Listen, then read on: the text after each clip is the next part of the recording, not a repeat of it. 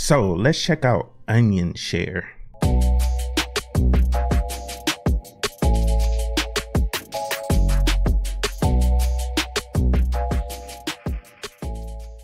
What's up guys, it's Josh back with another video, and today I wanted to cover a small application called OnionShare. And this is a free and open source application that lets you securely and anonymously share files, also host websites and chat with friends using the Tor network. And nowadays it's almost impossible to do anything online without being tracked by media corporations. And many online services that claim to be free often collect your data and either sell it or show you ads based on that collected data. Now, most open source applications, on the other hand, are not only free, but also respect your privacy.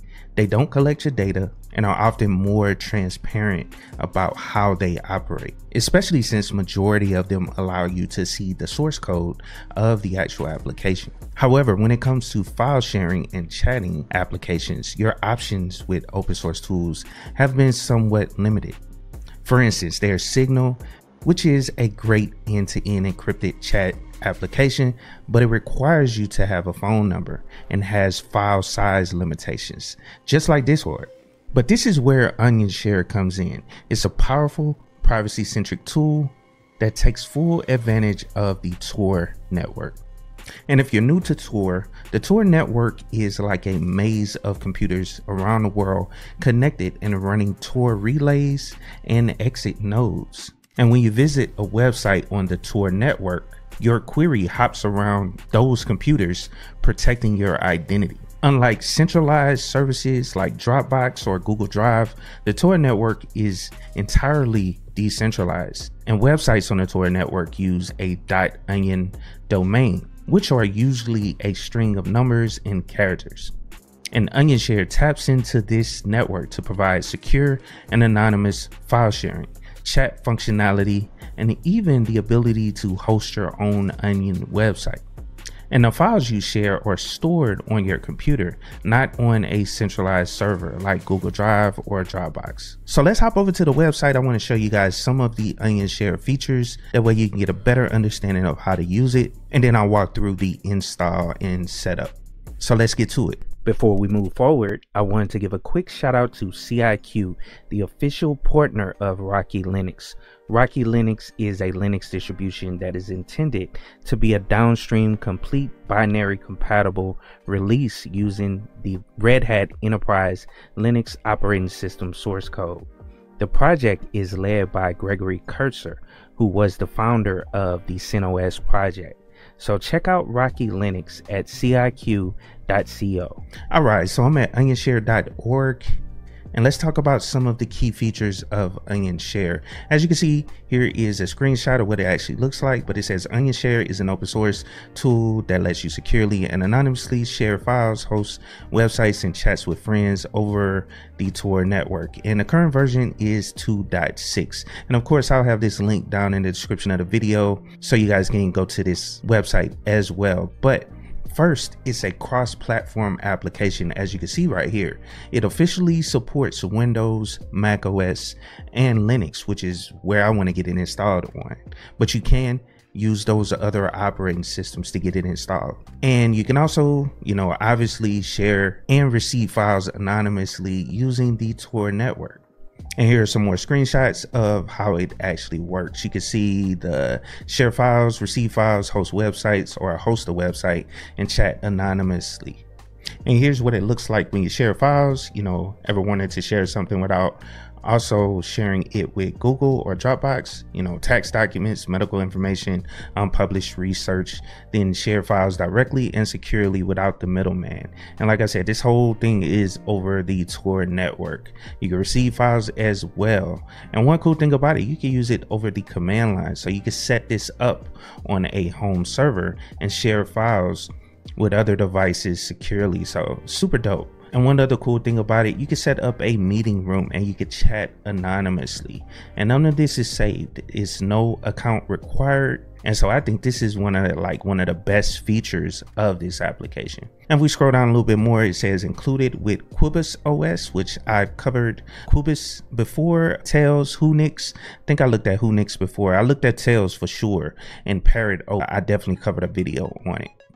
And so one other thing I wanted to show you guys, if you go up here and click Docs, that'll open up the documentation for the application, and it's very detailed. It goes through the installation, connecting the tour, you know, how OnionShare works. It breaks all of that down, advanced usage, getting help if you need to, security design, developing OnionShare, so you could collaborate with this actual project. And just to show you guys the GitHub page, they do have a GitHub page for it. You can see all the code that's associated with the application, and a little bit more information over here as well, how to install it on Mac OS and other information. But the main thing you want to focus on is the documentation. Like I said, this will cover everything. Now let's hop over to a virtual machine so I can walk you guys through the install. All right, so I'm logged into my virtual machine. Let me walk you guys through how to get it installed. Super simple in Ubuntu, but all you have to do is hit the search button. Obviously you want to update your system. Right now it's just a Firefox update currently. I'm gonna ignore it, and let's just go on and install it right fast. And you guys will see it'll bring up two different options. One is the snap and one is the dev package. So if we go right here, if you look up here at the source, that is the dev package down here. You see it selected right here, but you got a couple different versions of it. You got your snap stable and the edge version, and then, you know, dev package. And then if we go back here, I'm not sure why they separated. This just shows the snap package by itself. It doesn't show you that dev package at all. So this will install the snap package from the snap store. And also, in order to install it, the command way is simply sudo snap install, and then OnionShare. It's one word, and let's just tab it out. But yeah, that's all you got to do is type that in. I'm not going to install it that way. We can install it directly from here. So we can hit install, and I'll wait for it to finish. Let's go on and type in our sudo passwords. And this is the recommended way, because with a snap or a Flatpak, it's separate. It's in a separate environment from your main system. So this is kind of like that recommended way of installing it. You can install a dev package, sure, you know what I'm saying, but snap is what's recommended. And just to quickly show you something else right fast while we wait on that to finish installing, if you go to archlinux.org, and no, let's go to the packages. You check under the packages, OnionShare is in the main repository. So all you have to do is type sudo pacman dash capital S and then OnionShare, all one words, and you'll find the package there. As you can see right there, share a file over Tor hidden services anonymously and secure, and it's up to date. So it is available for Orch users as well. So if you even if you have one of those Orch based Linux distros, as long as you have access to that Orch repository, it should have OnionShare in there, and all you have to do is run pacman and get it installed that way.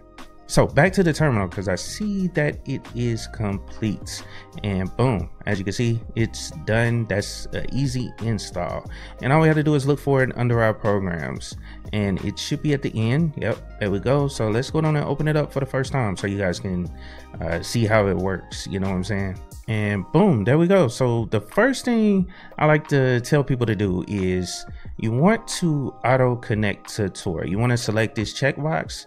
This will set the program to auto connect to Tor. So you can click that and then hit connect to Tor. You can also check the network settings. You can go in here, make any changes right there once you're connected. Let's actually connect to it and see what happens. And then let's actually close out the settings, and then let's go back into the settings after this. And boom, so we are connected to Tor. And just to go back into those network settings, so you can go under Tor settings, and that's what I click down here on the right hand side. It's just that wheel that takes you to the settings. And I was going to get to this a little later anyway, but how should OnionShare connect to Tor? So use the Tor version built into OnionShare. You can attempt auto configuration with Tor browser, or you can connect using control ports. You can connect using socket file. And this is their checkbox in case you want to turn off the auto connected tour when you first do the initial setup. You could turn it off if you want to, and then use a bridge if you want to. And bridges help with traffic enter the tour network if tour access is blocked. So that's what a bridge is used for. You can use a bridge to get around, the connections wherever you're located. So you can test your tour connection. It'll go through, it'll check all your settings and test to make sure it's connected to Tor properly. And sometimes this takes a little while, but I'll come back when it finishes. And as you can see, it took too long. It says maybe you aren't connected to the internet, or you have an inaccurate system clock. I'm not gonna run it again. Sometimes that happens, sometimes it don't. You know what I'm saying? It'll go through and test the Tor connection, but I'm gonna just ignore this error for now. But we're good to go. So we're actually still connected, so don't worry about it. I wanted to show you guys the general settings. So you got your language. You can set a theme if you want to. I always like those dark themes. Let's hit save, and you have to restore it in order for that color to take effect, which I want to do so I can show you guys. So let's hit show applications, go back here and find OnionShare, and it should have that same theme. And as you can see, it automatically connected to the Tor network based on our settings. So we are connected to Tor.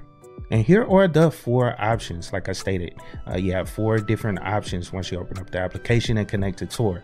You can share files, you can start receiving a file, and let's click on here so you can see this is where it will save the files, the location.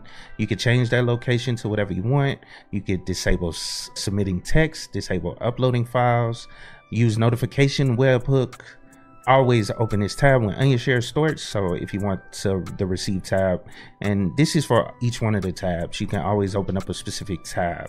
And this is a public OnionShare service, so disable private keys. That's if you want to. And they do have some advanced settings. I won't go through all of this, just showing you guys, but start Onion service, stop Onion service, they like that or whatever. Now let's go down and close this and go back to the home page.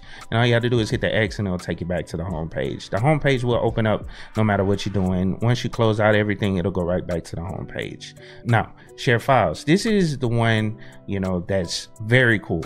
This allows you to share whatever you want. And so let's open up, let's say the text editor right fast. Open it up. Let's see, super secret information. And let's go down and save this file, and we can just save it test.txt and save it in our documents directory. Hit save, boom. So we got our file there. So I just wanted to create something right fast, and then let's go down and drag that file in here.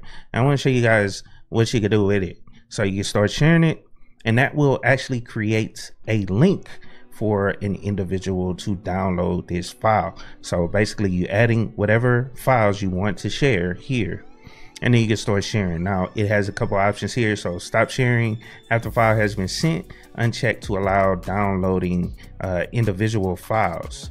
So that will stop the sharing of the file. And then always open this tab when OnionShare is started if you want to. This is a public OnionShare service. You can click that to disable private keys. But let's go down and hit start sharing so you guys can see what happens. And this will go through and create a onion link. And here you go. So first send the OnionShare address below. So boom, copy address, and you can share that with whoever, and you want to share it privately. You know what I'm saying? And then there is a private key that allows access to your OnionShare service. So you need to give this to the person as well so they can access the shared directory so they can download the file, whatever file it is. And this is the most important step. You want to send this encrypted some kind of way. However you send it to them, you have to send it to them encrypted.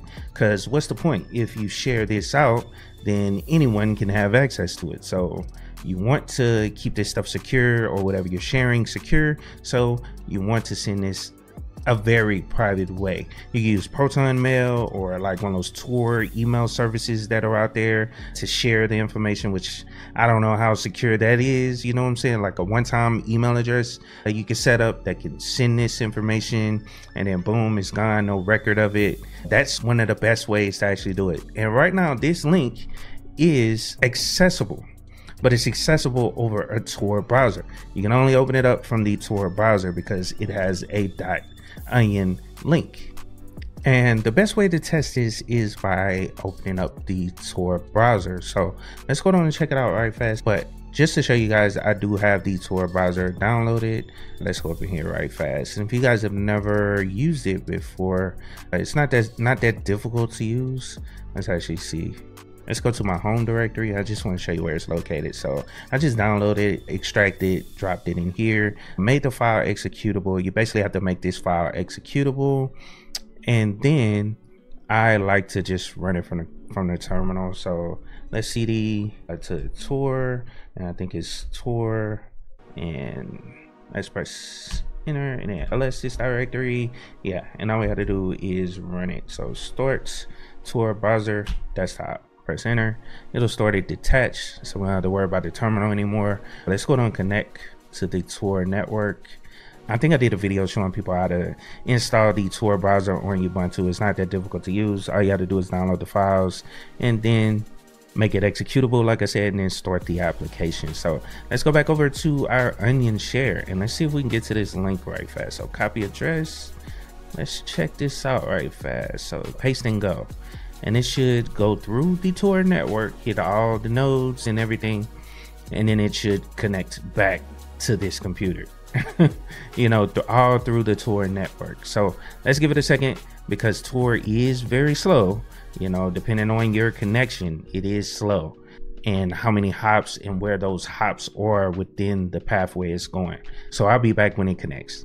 All right, cool. So look at what it's asking you. It's asking you for the actual private key. So let's go back to our OnionShare. And like I said, you just have to get this information to them, you know, some form of some way or fashion, you know what I'm saying, to get it to them. That way they can drop that key in so they can authenticate, and boom, we are connected. And as you can see, boom, there we go. So that is the file. You can download the file from there, and this is all done through the Tor network. And I'm using 2 different applications, so it is simulating just like if someone actually did this with, let's say, another person, by sharing the link and then sharing the key in an encrypted way and then connected to the server. It's going through all those nodes and all that good stuff to get to the files. And so let's go down and close the Tor browser because we don't need it anymore. And I'm going to stop sharing this file, and then we can close this out. And then I wanted to show you guys, you can start a website. I won't go through the process of start hosting a website. And then you can also chat anonymously on here. I won't go through those steps for that either. It's not that difficult. Just read the documentation. I kind of wanted to just mainly focus on the sharing file portion of it and receiving files if you need to. You can check out the documentation for that as well if you need a little bit more information. So in conclusion, OnionShare is a powerful tool that harnesses the potential of the Tor network for secure and private online interactions. And like I've said in the past, it's a game changer for anyone who values their online privacy. And so thanks for watching, and I hope you found this video informative. And don't forget to like, subscribe, and share it with others who might benefit from OnionShare. So I hope you guys have a wonderful day, and of course, keep it techie.